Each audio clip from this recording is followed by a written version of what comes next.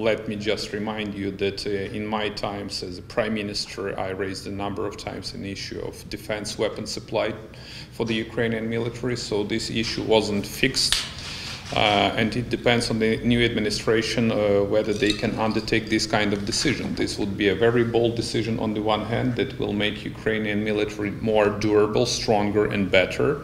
And this will increase our capacity to deter the Russian military. On the other hand, this is a very strong, not just signal, but strong action that the United States government will support the Ukrainian independence and territorial integrity. And I've raised this issue a number of times with the new administration, and today I am to meet the Deputy DOD to raise, not to raise the bar, but just to ask for the real support.